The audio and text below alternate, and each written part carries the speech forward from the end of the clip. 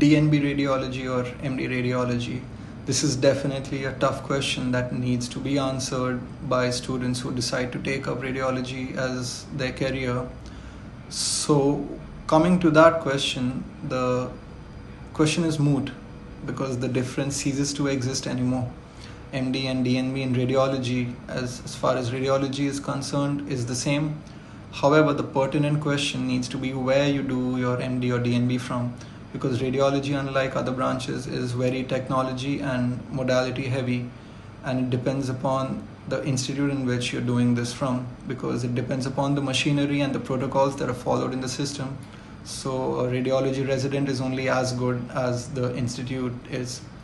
So one really needs to look in great depth and inquire as to what really goes on at the ground, because what may seem from afar may not be the case at many government institutes and private hospitals.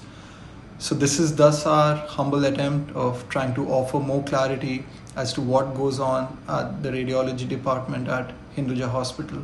The hospital is a 400-bedded multi-speciality tertiary care center at Mahim, Mumbai, which was established in 1951. And the radiology department here consists of X-ray, ultrasound, mammography, CT and MRI, with 3 consultants in ultrasound, 2 in mammography, 4 permanent consultants in CT and 3 part-time consultants there.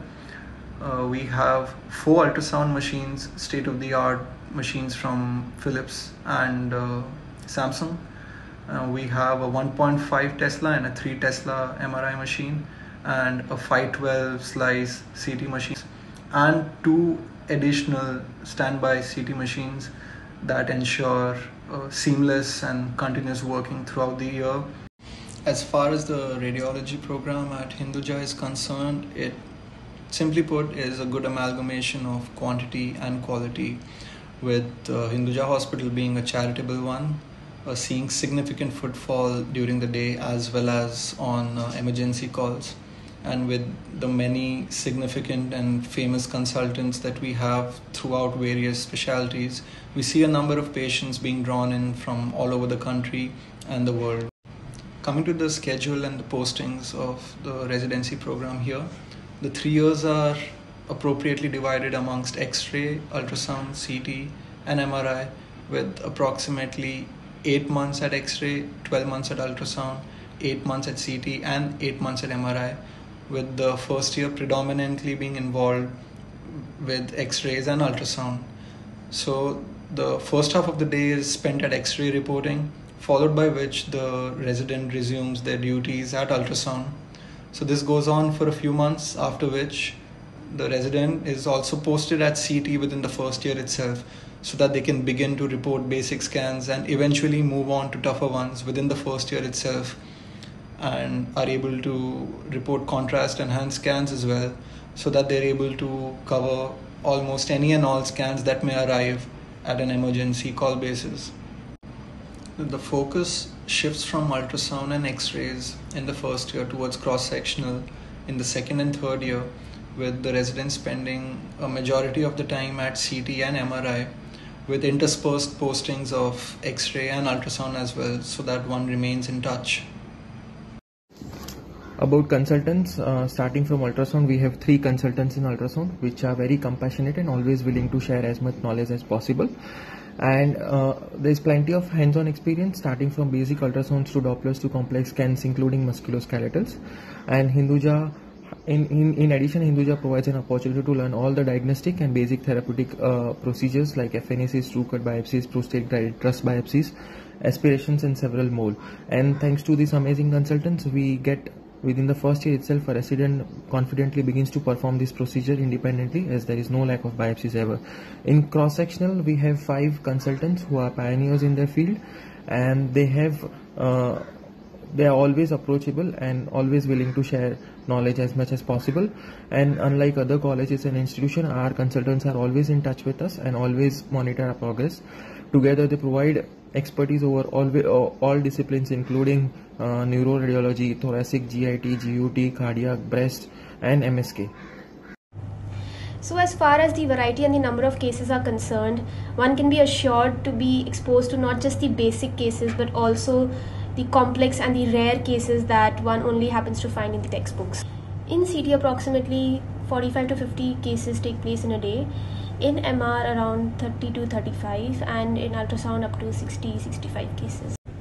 Despite Hinduja being a private hospital, thanks to the lovely consultants we have, that we get to do almost all kinds of procedures here. In ultrasound itself, by the end of 3 years, a resident becomes proficient in almost all kinds of ultrasound guided procedures like truss guided prostate biopsies, true cut biopsies, FNACs, ascitic and pleural tapping. In CT, a lot of biopsies take place here wherein a resident has to wash up with the consultant and help them in the planning and the preparation of the procedure, thereby offering a great learning experience there as well. About the hands-on, so you have to report here. The consultant won't touch the scan without you reporting it first. Then on ultrasound, you have to do all the scans yourselves, and only then will the consultant review your scan. Here the best thing is all your scans are reviewed by the consultants themselves, unlike in government colleges where your scans are reviewed by your 1 year senior, which has only 1 year more experience than you. So next about the night calls. So here on calls you have to be equipped to manage ultrasound, CT scans and MRI, all of them together. So like in every hospital and medical college, the number of calls gradually decrease from first year to your third year, and obviously the working hours also gradually decrease from your first year to third year. In first year you might have a lot of calls, but then trust us, when you meet all of us, it will be worth it because you'll be very quick and efficient in reporting at the end of it. Secondly, the academic program. So we have 2 internal meets happening on every Tuesday and Thursdays where we discuss all the interesting cases of the week. All the consultants come together and then they tell you about the fine points of each of these cases. Then we also have a neuro meet where all the neurologists, all the neurosurgeons and the radiologists sit together to discuss the interesting cases of the week.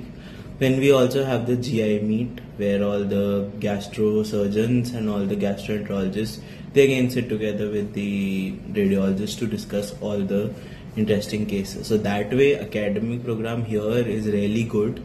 You don't have boring theory lectures, but whatever happens is really beneficial. About obstetrics and fetal imaging, this is the one field where Hinduja lacks. For all its perfection, there is one flaw, which however in the grand scheme of things it's a minor inconvenience, that is the hospital doesn't host obstetric department. So we don't get dedicated obstetric and fetal imaging scans. What all we get is the staff obstetrics and fetal imaging scans, which are very scarce.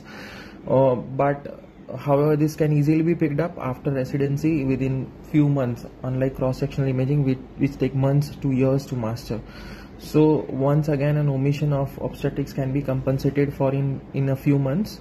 However, an omission in cross-sectional imaging can take several months to years to compensate for. So please take the decisions very, very wisely. So the last question about intervention radiology. So our department obviously boasts a state-of-art interventional radiology department where you have all the vascular intervention, neuro intervention and general intervention procedures, and there are a lot of procedures happening all throughout the day, from the most common ones to the most rare ones. You can ask for a separate interventional radiology posting and you can assist in many of these procedures, and you also get to see a lot of procedures. See, the IR is a super specialty branch, so you won't get complete hands-on anywhere in the country, but you do get to assist and see the most interesting cases that keep happening here. Most important thing any resident wants to know is about the toxicity in the department. As such, here there is no toxicity. There's a sense of harmony within the department where as long as the work is done, everyone is happy. However, this lack of toxicity should not be mistaken as freedom to do as one pleases, as there are certain expectations that are to be met and a resident is required to do their duties efficiently. So DNB provides 30 paid leaves a year, and taking leaves here as such is not very problematic, as the department is very understanding and accommodating of the residents' personal needs. However, given the hectic and the demanding schedule, as a first year resident, one is realistically able to avail approximately 10 to 15 days of leaves, not including Sundays and public holidays. So about stipend, GR1 gets around 89,000, GR2 gets around 90,000, and GR3 gets around 91,000, which is among one of the highest in the countries right now. And thanks to the hospital provided accommodation facility and barely any daily expenses, majority of it can be saved despite being in the costliest city of India. About accommodation facility, the hospital provides accommodation in the rented apartments they have rented in the vicinity of the hospital within 1 kilometers of radius. And personally speaking, these apartments are good furnished with all the necessities including furnitures and cupboards and other appliances such as aquaguards, refrigerator and a functional kitchen. No additional amount is to be paid. This is included in the DNB fees itself, that is 25,000 per annum. No additional electricity or water bill or something that sort is to be paid. And if you want an air conditioner in the room, additional 800 rupees per month is something you have to pay for. Apart from that, everything is provided by the hospital. And personally speaking, very few places in the country provide such good accommodation with amenities.